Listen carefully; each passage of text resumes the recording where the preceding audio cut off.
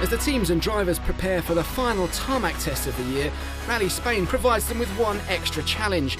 Switching from tarmac roads to gravel stages on Sunday means that the cars need to be converted from sleek, stiff, road-going racers to higher, softer off-road machines. Not only does this have to be done on event, but also during Saturday night's 75-minute time-restricted flexi service. Basically, you just change the whole transmission, the whole suspension, so it's quite a lot of work. We do it from one weekend to another, so sometimes it's good fun to do it from one day to another. We have to change the conditions quite quickly, and it will be the same for everybody, so it will be very interesting to see how the drivers will adapt from tarmac to gravel.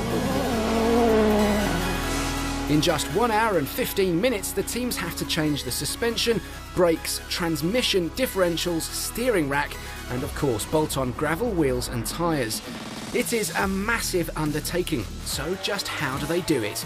In order to save time, rather than unbolt the suspension, steering rack and brakes part by part, the whole tarmac subframe will be removed from the car with the main components still attached and a gravel one slid in and bolted up in its place with most of the gravel ancillaries already on it.